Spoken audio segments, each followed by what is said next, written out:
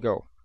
Hello, internet. So today we're going to be talking about air modifier in 3ds Max. So I'm going to show you how to actually make use of realistic air in 3ds Max instead of just modeling geometry on top of a character like we had in Chike. That's just geometry, although we made it look like air. But how about you have hair on your character that actually simulates to the character? Although in this tutorial I won't be talking about simulation. We'll just talk about how to actually make the hair work in 3ds Max, because you can actually make it static or you can make it move. Depends. Simulation is another thing. So after this tutorial, I'll show you how to simulate it. So it's going to be a short one. Let's get started. So first thing I'm going to do is I'm going to create a sphere. So I'm sure you guys know how to create a sphere. In case you don't know, you can check out my tutorial on how to get started in 3ds Max. It's in my playlist, so just check it out. So what I'm going to do, I'm going to turn on edges and faces. I'm pressing F4. So edges and faces. So what I'll do is I'll add an edit modifier, edit poly modifier. So I'm adding edit poly modifier. Okay, great.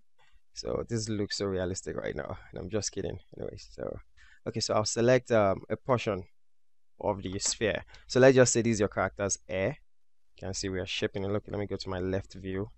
So I'll just hold my control key, then I'll select a portion of it. So now let's say we want the head to come this way, like so. This is the back of the head and this is the front. So what we need to do now rather is to I'll go back to my perspective. So I'll look at the character like this.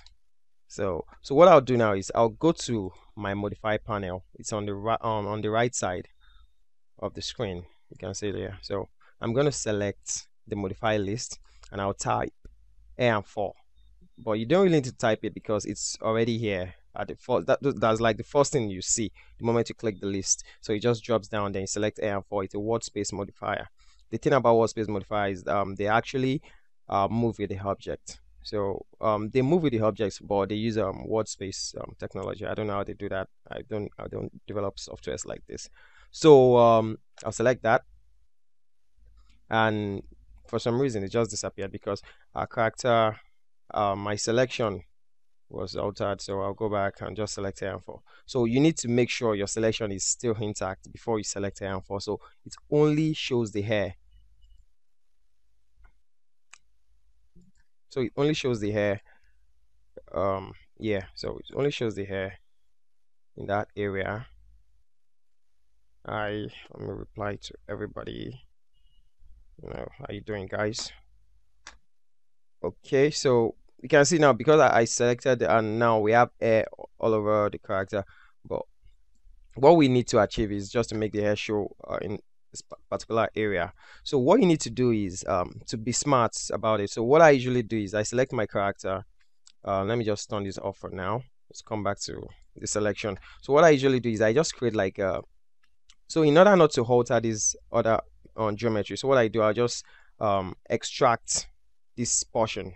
We'll call it a scalp. So once we do that, we'll just go down and we'll come to detach. So under edit geometry, you just click the setting box right here. So you just select it and you want to detach it as a clone. So you don't just leave an open space on the head of the character. So what you do now is type scalp, because actually our hair usually goes on scalp. So scalp, then detach. Don't forget detach as clone. Select OK. So now we have two geometries in the scene. So we have our scalp and we have the sphere. So I'll name the sphere head. I don't know. I've never met anyone with this kind of head though, but it's all good. So I'll select the scalp. So now, if I now add my Hair and Fur modifier, you can see the magic, right? So automatically we created hair for. So we can even open a salon, for Christ's sake. It's so good. Just kidding, anyways. So so I just created hair for my character, and if we even go into the render settings and just render, it won't show anything right now, but after the render, then now it renders the hair, because that's the way Hair and Fur modifier works. After it first of all renders the hair, because now I think it's still rendering now. So we can actually convert this to geometry. I'm talking about the hair itself, but for simulation's sake, you need to like just leave it like this. So this is it. Another thing about this hair and fur modifier is that you can actually style your hair to your taste. Okay, so let's say we want to make this guy's hair longer. So what we'll do is just come straight down. There's this box right here, style hair. So you just select style hair, and you can just move it around wherever you want. So it's more like you're using a comb. So it's more like a comb. So just so actually what I'm doing right now is we're translating the hair. So we have the hairbrush, we have the hair cuts. So we can use this to cut the hair. Maybe you want hair to be lower at the back, like we guys usually like it though. So I'm cutting the hair at the back right now. Hi Tade, what's up? Okay, so come back to the back view so it doesn't look like he's bowed or something. So just go ahead and trim the hair. Okay, so this is good. So you can just do a whole lot with the hair and fur modifier in 3D X Max. You can um I think in Maya it's they use XGen, but this has been in 3D X Max for like forever, and I've been doing a whole lot with it. But at times it just takes time to compute, so I'd rather just go for. But it's still great. You can see how I can move the hair around so well and just style it whichever way I want. Okay, this is good. So let's say I want to increase the length of the hair, like I said. Got you.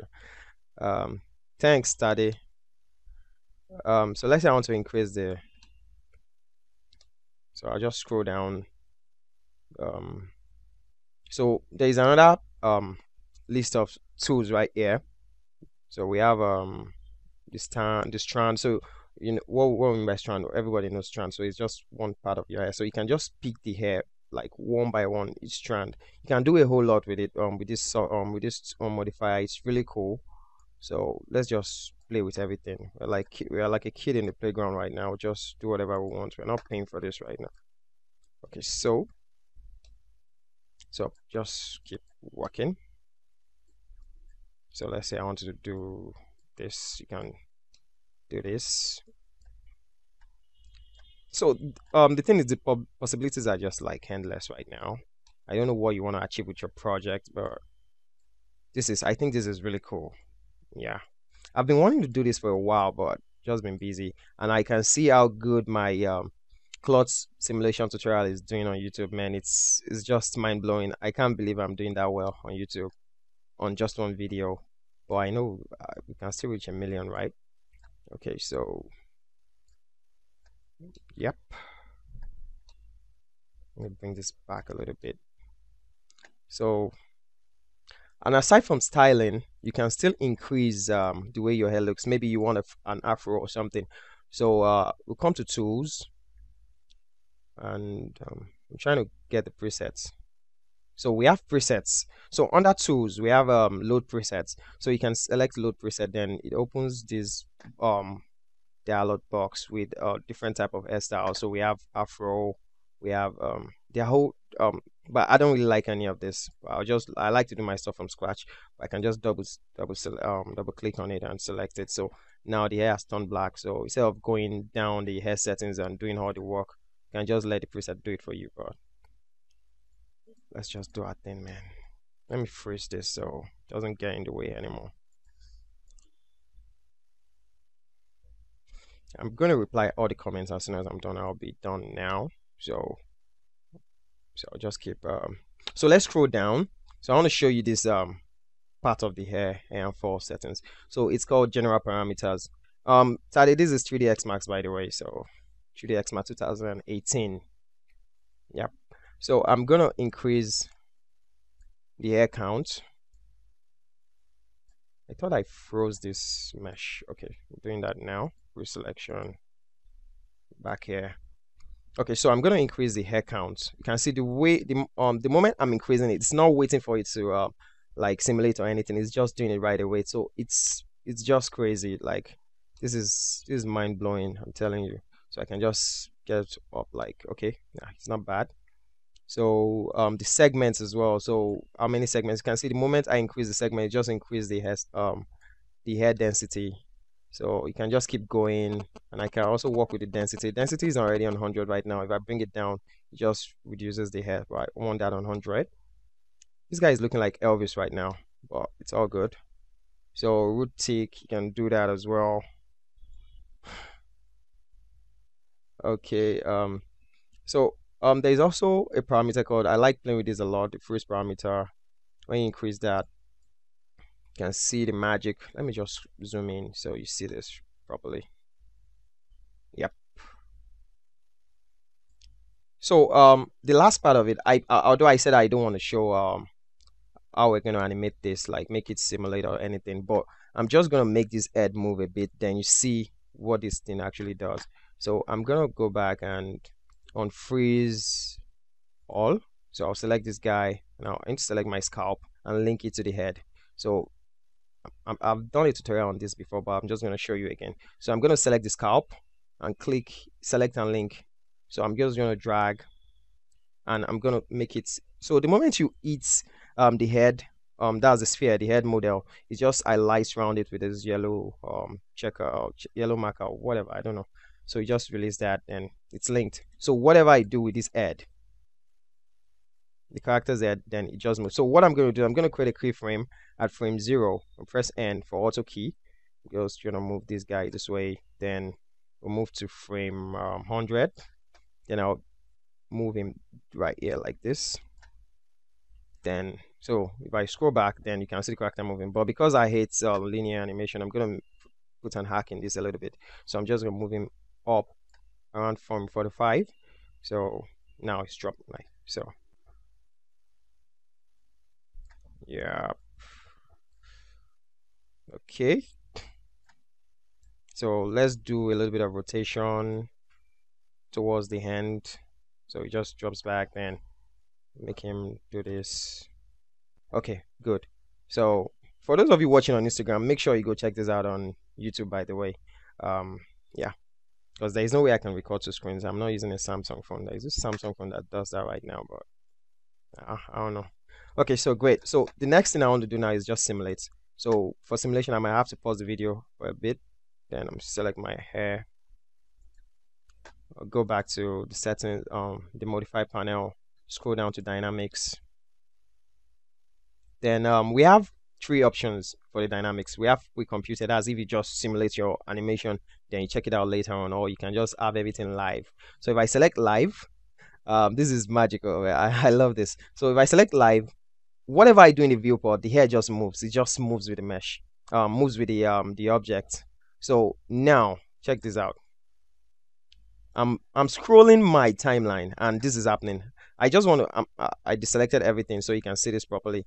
I'm scrolling my timeline, and this is just moving. This is crazy, man. Like I love 3D Max so much, and they just deliver on. And the thing is, this modifier has been here for a while, but I see a lot of people not utilizing it. I just love the simulation. It's dope. So what I'm gonna do now is I don't even need to simulate for you guys to see. So what I'm gonna do now is I'm just gonna end this tutorial right here. But before I do that, I'm gonna show you one more trick.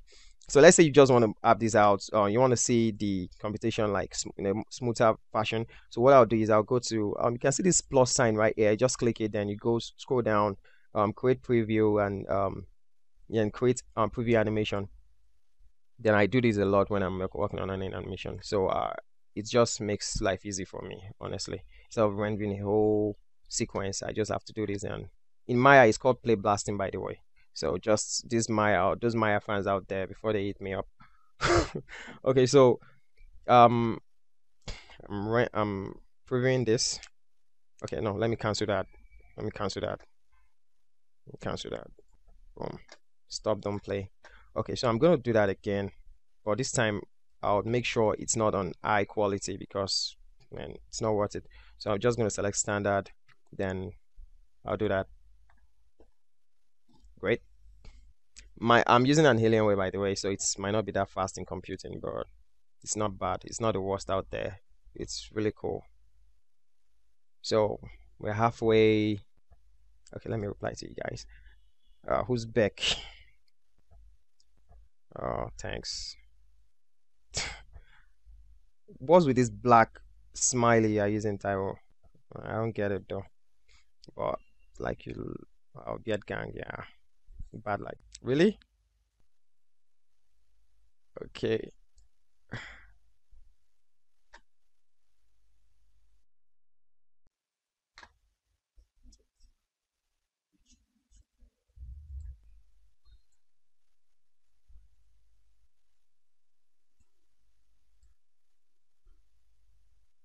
Okay. So I'm switching my screen so you can see what I'm saying right now. Okay. Oh, let's do this. You can see the way the hair moves, man. This is just magical. Like right now, like without computing, without simulating, without calculating anything, the hair just moves with the mesh. So, in my next tutorial, I'm gonna be showing you how to simulate it, then actually cash it out. And so, thanks a lot for watching. Thanks a lot for sticking around, man. This means a lot. I like that. I like the fact that you guys came out to watch. It's really great. I'm gonna be leaving this live video out there for a while, so the others can see it. I know some people are at work right now. So yeah, bye guys.